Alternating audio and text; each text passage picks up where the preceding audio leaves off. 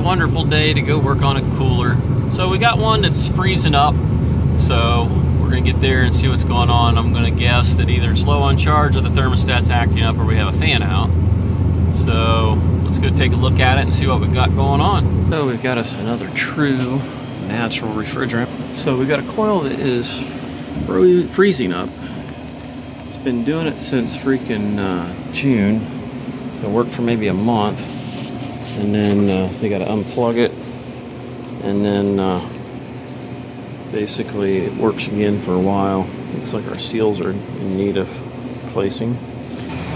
Okay, so we're a little bit dirty there. I'm gonna go ahead and clean that off.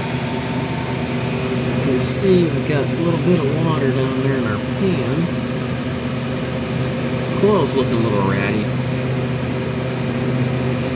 I am going to do my usual. I'm going to brush the coil off. We're going to check the system for leaks because that tends to happen.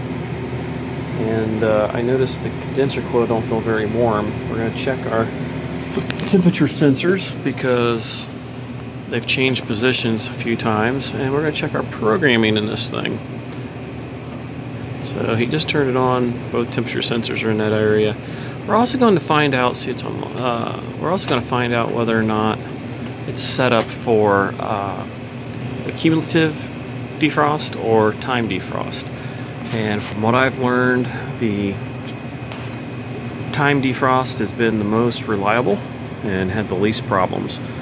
As usual, they try to be all efficient, and that tends to not work out so well. So let's go ahead and get started here.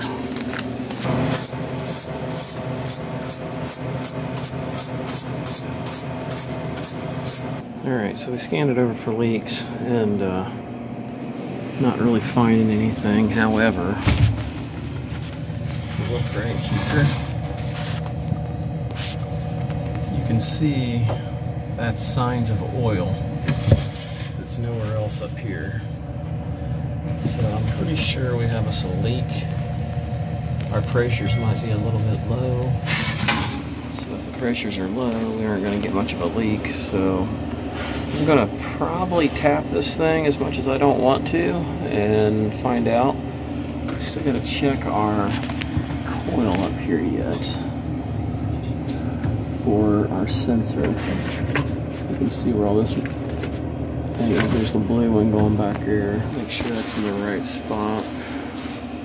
But it's leaning towards an issue with the refrigerant level, which, like I said, I've seen a leak there before. I've replaced this coil on another one before. Didn't have anything on any of the cap tube and stuff like that, which is one of the smarter things they finally started to do. Put the cap tube in here so that you can change it without having to run a whole new line down here, which I don't know why they didn't do that a long time ago. So we're going to go ahead and probably tap this thing. We're going to double check the sensors and programming first before we do that, because it's one of the last things I want to do. So we went through here and double checked the defrost type, and the type was cumulative, so we switched it to time. We checked the differential on the temperature to go 3 degrees above, 3 degrees below. We changed the temperature for defrost to end at from 40, took it to a little higher, and the maximum defrost time's 40 minutes. So we did a few changes there, but because I can see that oil in here on the coil, right up in here, see that stain there? That right there tells me there's a leak. Most likely a leak in that area, because there's no reason for it to be brown like that. So I am leaning, oh, and I also adjusted the temperature sensor on the back a little higher. Normally it's a little bit towards the top of the coil instead of towards the middle. All those things combined, I'm really leaning towards going ahead and tapping this thing. I didn't want to, but I think that's about where we're at. Alright, so went ahead and cut it loose. We're going to go ahead and do this with my little torch here. This is 1/4-inch lines. This shouldn't take much heat to do it. I'm tired of bringing in the big monster torch. every time we want to do something. So we're going to go ahead and get this done.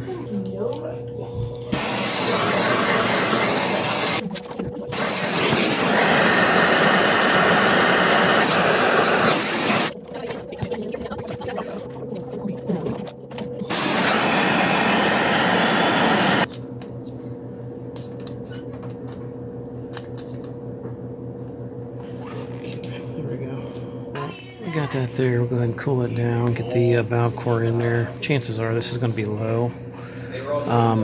Factory recommends you go on high side also.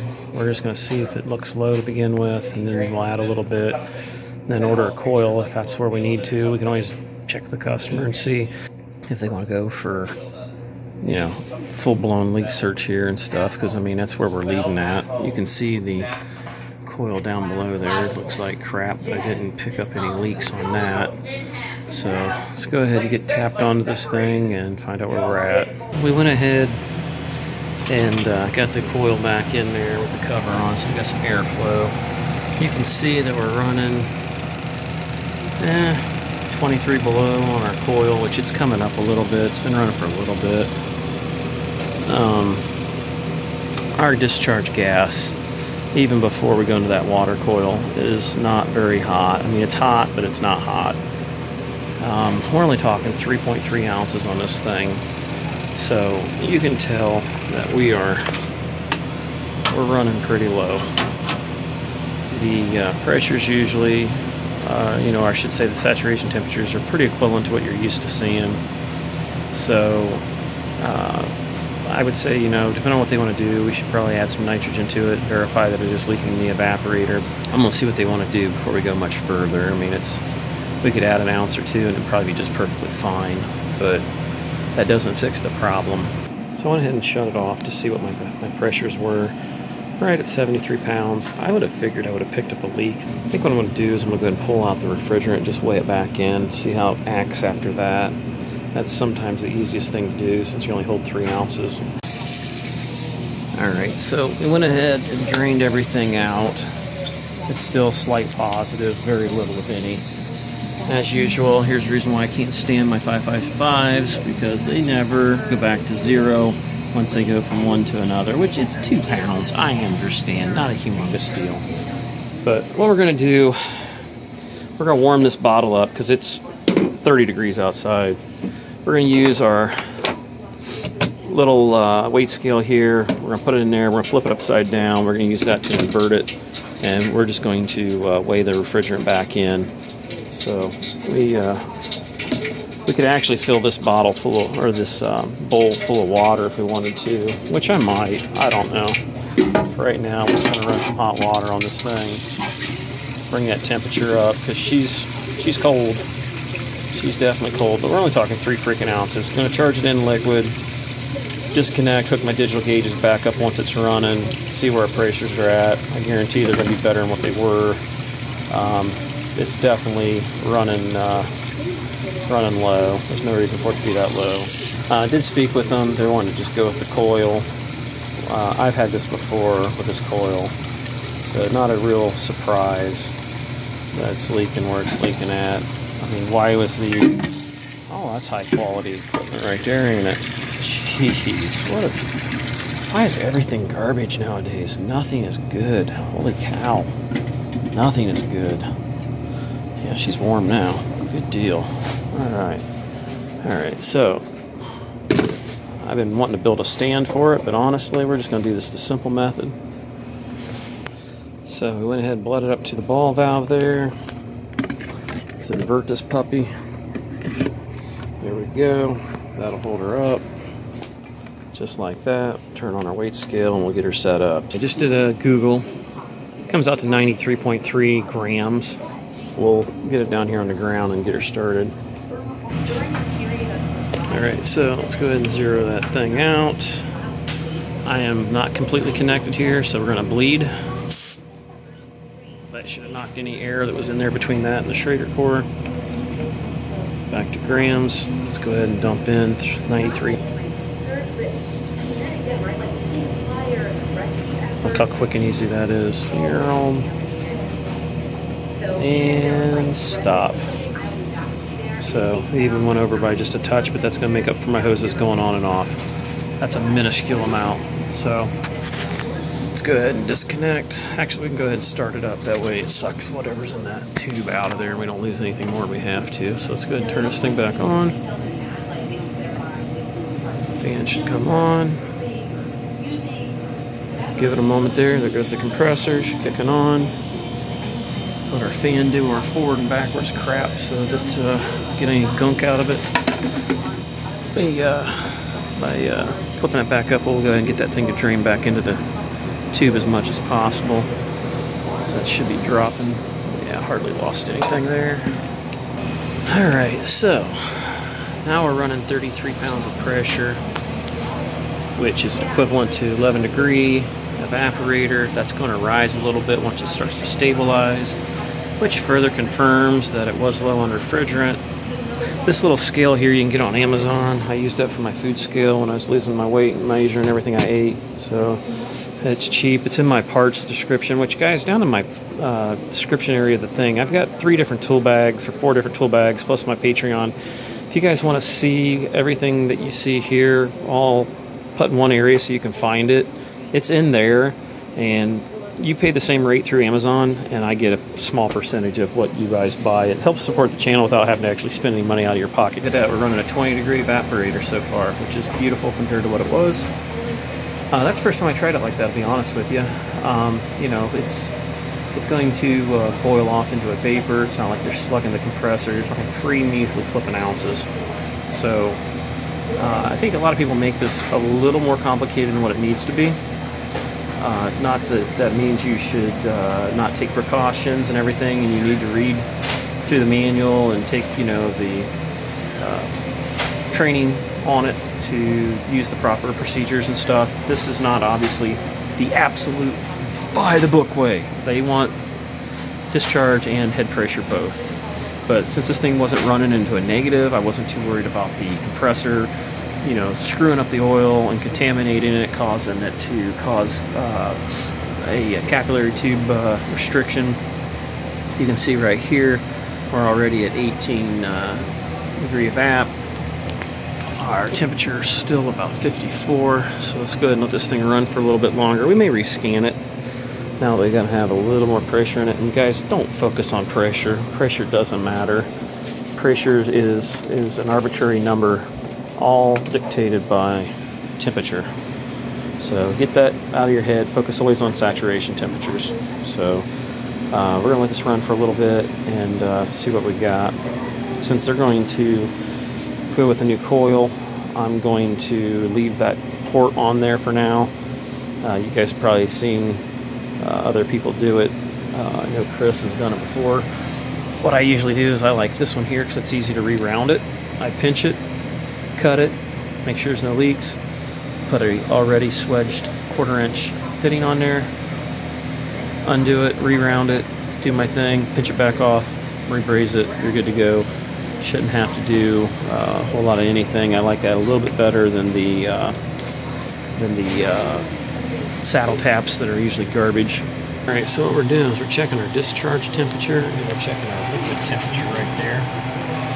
And so discharge temperature is 117 and our liquid temperature is right around 79. So that kind of tells us we're getting a little closer to where you would figure. I mean, it is a very efficient refrigerant, so it doesn't run near as hot. Differential between the two of them is 38 degrees. So that's how much our condenser is condensing it. So these are things that you should do while you're learning these new types of machines, guys, that are new out there. You can start taking notes of what your normal pressures are, what's your normal temperature, what's the ambient temperature when you're doing it, what's the normal liquid temperature, what's your normal hot gas temperature for the unit you're working on. If you do all those things, you'll have something to reference. So when you go back on one that's not working, and then that'll give you a place to start. So these are all things that you can use to help better yourself. I mean, just little dumb tricks like this. I mean, I just kind of pulled this out of my butt. And, you know, it's not rocket science. You need to invert it. Do I need a fancy stand? Hell no. Freaking bucket works. And it fit on there perfect. So, as you can tell, We're at 36 degrees. It's only been probably maybe 10 minutes if you're lucky. And we're looking pretty. So basically the moral of this job here is it was low on charge. We have a leaking evaporator. You can go off the signs and see that with the oil over the coil and in the pan. You know, there's no oil going to be in just one spot of the pan if it's not leaking. I mean, if it was something from the food, it's going to be all over. And so that's about it on that one there. And look at that, boom, she just shut off. 36 is where it went to. It's supposed to be a 3 degree above and 3 degree below, and I think, yeah, it's set for 36, which, yeah. So 37, 38, 39, so come on at 39. Yeah, it's kind of, let's go 35 then, since they're going to be funny. That should be better than what it was. So, yeah, there you go. So let's go ahead and scan it again, see what we find. Maybe we can find something on this. Alright, so you know me, I can't give up unless I know certainly what I'm going to do is going to be the real repair. So we come into here. There we go. It appears it's up in there. So it didn't go off on the bottom one. Do it one more time. You can narrow it down. It's kind of cool because look, it's slowly variable even though it's electronic. All the way up, a little bit down, just a little bit down, a little further down. Kind of cool. Anyhow, we got it all the way up. So let's go ahead and try this one more time. Here's the very bottom one.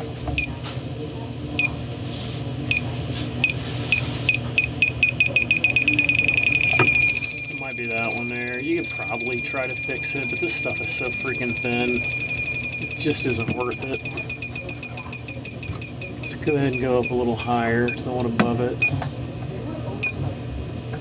You can see a little bit of a crack on the paint there.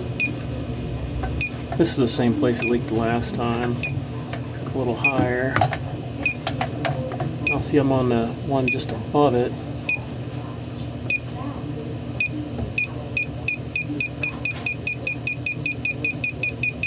Down. Yeah, it appears it's on that very bottom one. So that's what I wanted to know. I'm gonna spray it just for giggles. We are at 75 pounds of pressure. It probably helped a little bit. So we'll go ahead and get that off there. And kind of a little bit there, more than I want to lose. But like I said, we're coming back, and when we do that final one, I usually like to disconnect when I have the little hose on it or while it's running. That way you lose the least amount. Because as you've seen, it just doesn't hold a whole lot at all. We're going to go out there and grab that soap and just spray it for giggles to see if we can visually see it on top of everything else. To see much of anything. Yeah, it's not on the solder joint. Because the solder joint kind of is right here to the left. Right there in the center. So it's leaking between the metal and that's just so thin it's not worth jacking with. Might even have a little bit there. It's hard to say if that's just accumulation or what. Kind of looks like a little bit there too. So I mean, if it happened on one, there's a good chance it's happening on others.